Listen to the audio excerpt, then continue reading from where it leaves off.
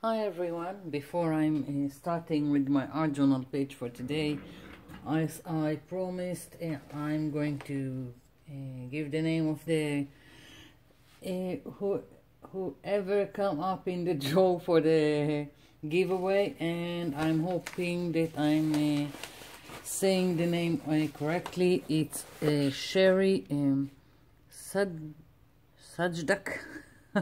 Maybe it's silent, I don't know. But Sherry, you are the winner of the giveaway. Everything is already here in the envelope. Please contact me on Facebook. I'll leave a link below for my page.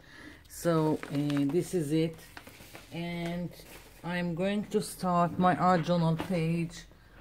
This is a watercolor paper, 190 grams per page, and I'm going with a sponge background as a first layer. I've got here light antique white by Deco Art, I've got black, and I've got some gray from something local.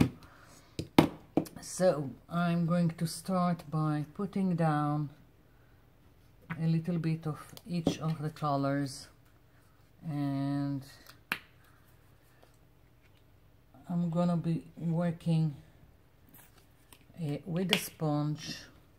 I think I will leave the black for last, and I'll just start from the center and out.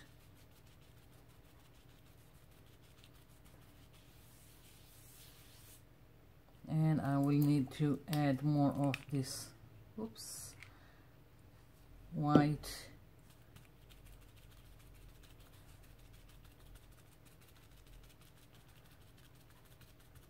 And it's not supposed to be planned. I'm just tapping and making so I will have some variation in texture as a first layer. This is just the base to cover mostly to cover my page. I don't want the color of my page showing through. I want this to show through.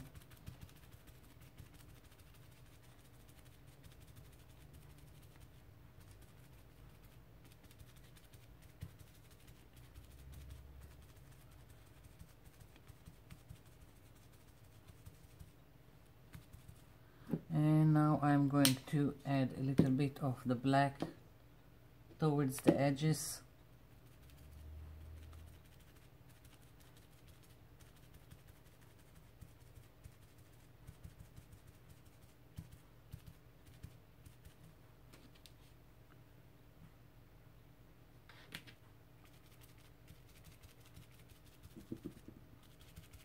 And I'm just adding as I go along, and I don't want it to be harsh like black gray. So if I feel that I have too much black here, then I'm going in with the gray and muting it down.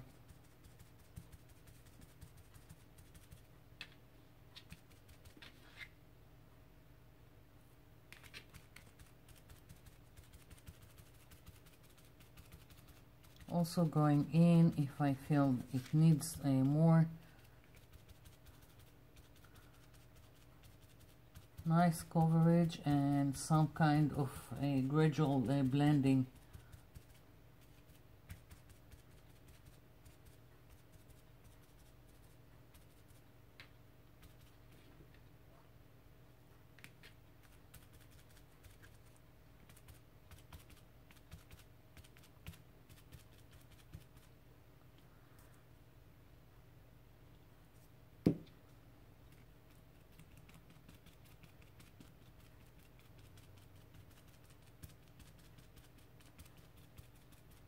Just play around until you're satisfied with your background.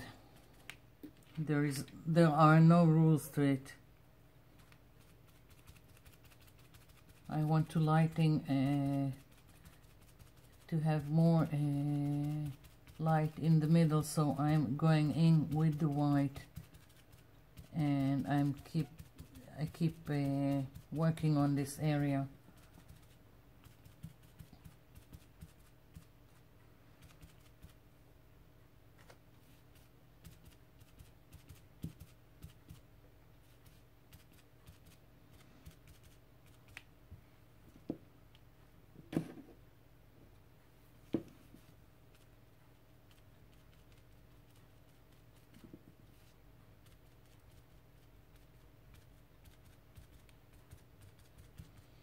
So basically this is it. That's the start, my first layer, and this needs to dry, and I'll come back when it's dry.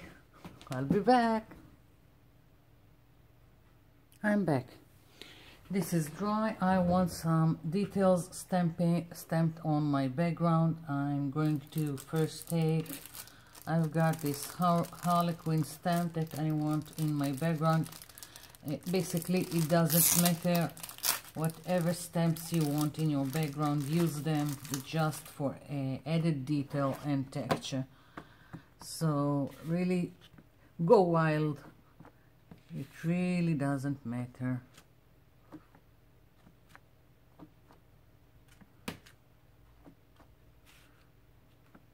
I know I'm going to add a color to my page, but right now I really like what's going on here with the black and gray.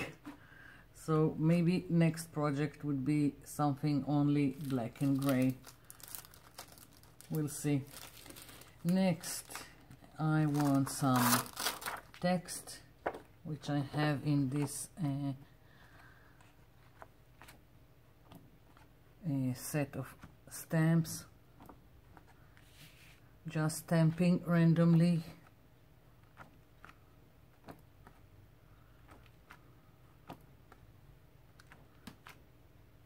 Yeah.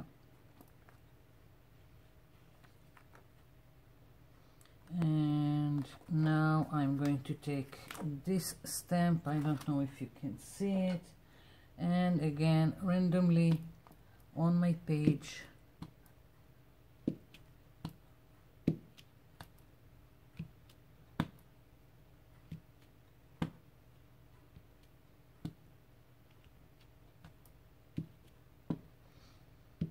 I really like it as is, but okay, I'll continue with this background and do whatever I intended to do, and we'll see.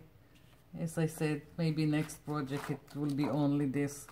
So this is the second layer for me, the stamping around, and I'm moving it aside. This needs to be dry before I'm adding my color to this page. And let's see, let's give it a little blast of from a heat tool.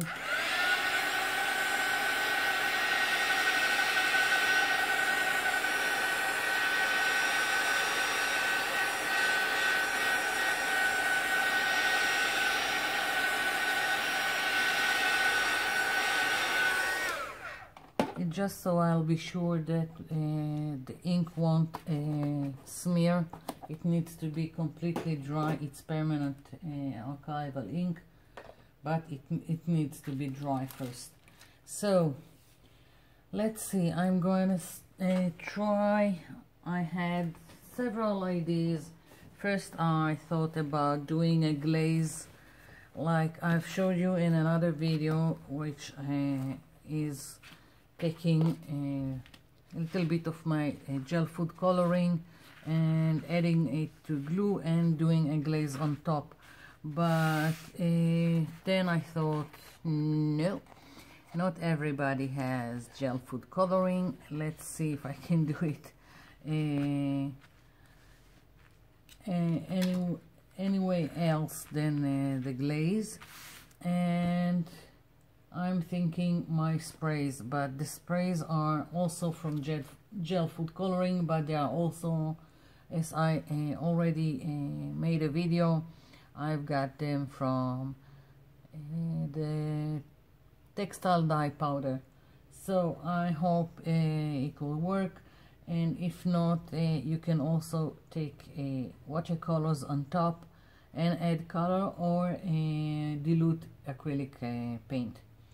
So I'm gonna start with the sprays, and I hope it will work.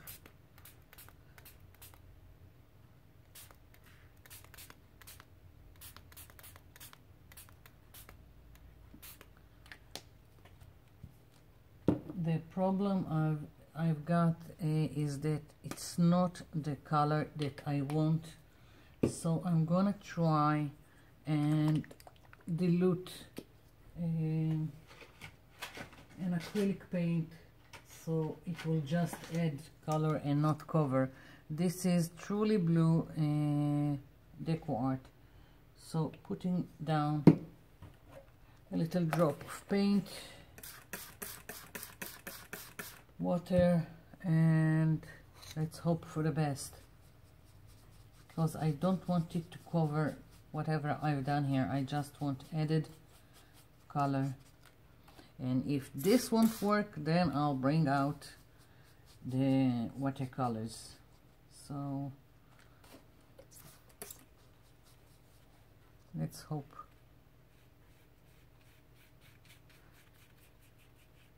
Okay, that's more the color I was thinking about, but I don't want to see a paintbrush stroke, so I'm dipping with a sponge before it dries.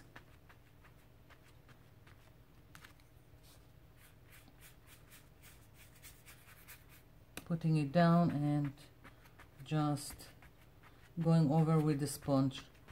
Don't want any brush strokes showing.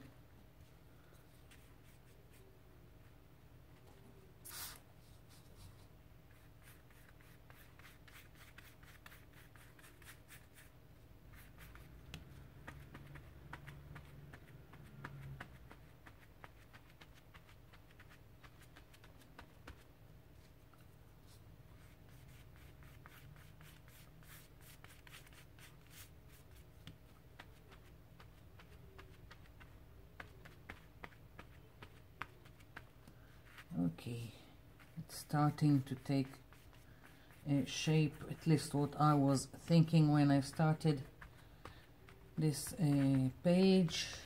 I wanted some kind of denim color in the background, so it seems like it's working now. So I've got a focal image for this page. I wanted some kind of flower, and I had a pattern that I wanted to use, and I've traced it on several things. I started by tracing it and cutting it from wallpaper, samples of wallpaper I have, and I was thinking of going with it. This is one of the examples. This is from wallpaper, this one also, and I was not sure about it, so I went again, and then I traced it from one of my jelly prints, and that's what I'm going to go with. It's more it pops more out of the page, more contrast and more interest to the whole thing. And I'm going to wait for this to dry. I'll glue this down and we'll continue. I'll be back. I'm back. This is dry, and before I'm attaching my flower, I thought it would be better. I want it more defined, so I'm going with this is a water reactive pencil, and I'm just going around the edges, and I will activate it with a paintbrush and water.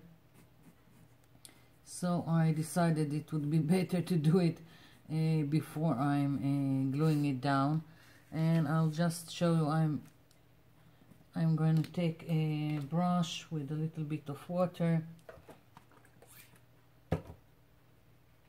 and just going over the edges. You can also ink around the edges with a makeup sponge and an ink pad. I just wanted it like this, don't know why. Maybe I just wanted to use this pencil that I have so long and I haven't used it.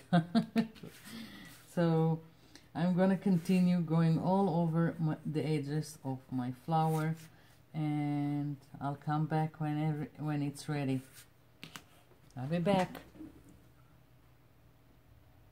I'm back. So I wanted to write here bloom, and first I wanted to use these puzzle pieces that I sprayed with gold, but they are so tiny, so I had to give this idea up, and I found the leftovers from this jelly print, and I punched these flowers from what was left from my jelly print, and now I'm going to stamp the words, the letters, not the words, that I want on them. And here is the B.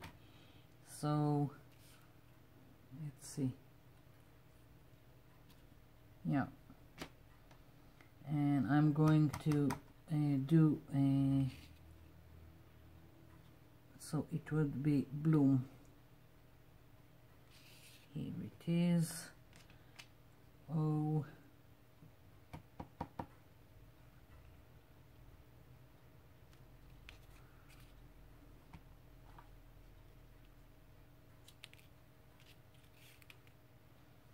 I think I'll just go over on top with a permanent marker, so it will be more noticeable. And let's see, I'm going to glue them down. I'm using, this is from something local from the cheap store. It says mixed media glue. By the way that it smells, it's like the Ethics 6000. It's smelly, that's what I'm trying to say. So let's see, maybe something like this. Yeah, something. something.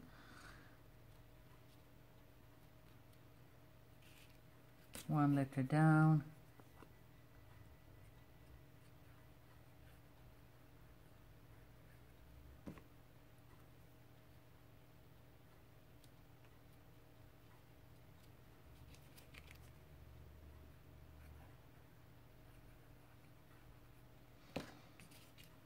It was really tiny leftovers, but somehow I managed to get to punch this free flowers just so I'll have something to use.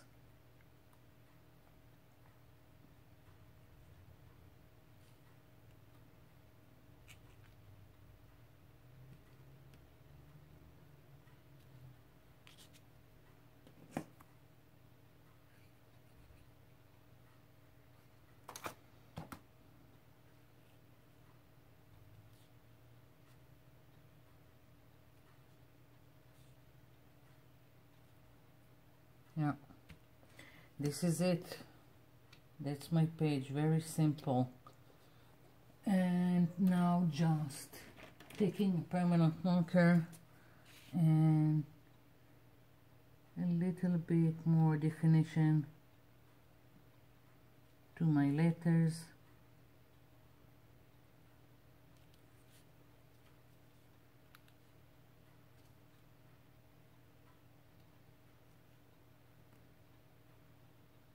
And so it's acting up. Let's take another one. Okay, this one's working.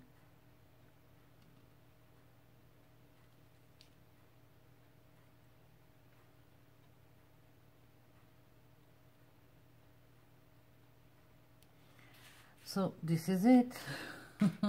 I'm finished with this page. I'm gonna try and make another background like this. I really like it, and this is it. So that's my page, and as I said, Sherry Sajdak, please contact me. I'm putting the link below to my Facebook page, and this is it. I'll be seeing you in my next video. Thank you for watching, and thank you for leaving me comments below. Bye for now.